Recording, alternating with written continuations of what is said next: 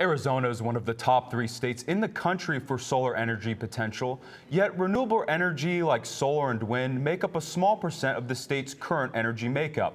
One Arizona group wants to change that this November election. Cronkite News reporter Rachel Charlton explains.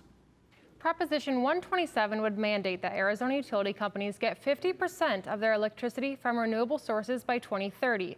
The Arizona Constitution sets the current standard at 15% by 2025. Clean Energy for a Healthy Arizona collected hundreds of thousands of signatures to get Proposition 127 on the November ballot. I think most Arizonans understand that solar could really be a huge resource here.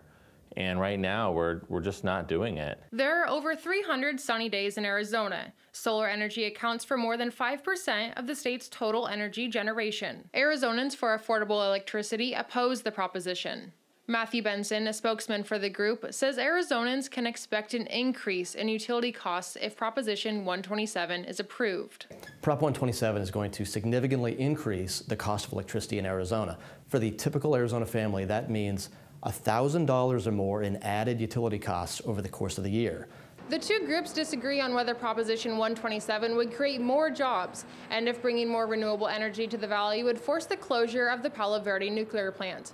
And they don't agree about the cost of implementing Proposition 127. If we were to, take a turn this year and pass Proposition 127, what would happen is a pretty substantial and marketable increase in our solar industry right away, which really could bring in a lot of good jobs and actually cut down on cost. Closing current power plants, bringing online new resources, and all of those costs get passed along to guess who? Ratepayers. And that's the reason that ratepayers will see their costs go up drastically if this becomes part of the Constitution. Lincoln Davies is a University of Utah law professor who studies renewable energy policy. He says this citizen push for increasing renewable energy isn't just an Arizona issue.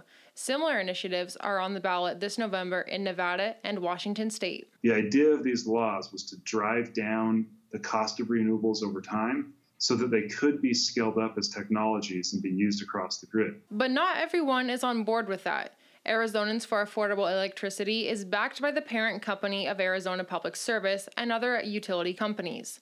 They've raised more than $11 million to get voters to say no to Proposition 127. Davies says this is not surprising. As solar has become really a powerful influence in terms of how electricity is getting produced in the United States, you're starting to see pushback from a lot of utilities and other political constituencies in different states against some of these measures, especially as they become more stringent.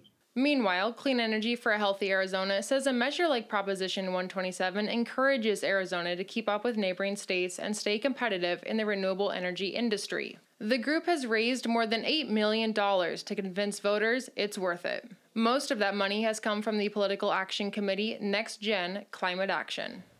If voters approve Proposition 127 in November, utility companies could be fined up to $5,000 if they don't meet requirements. If the proposition fails, Arizona's renewable energy requirement of 15% by 2025 stays in place. The deadline to register to vote in this November election is October 9th. In the Broadcast Center, Rachel Charlton, Cronkite News.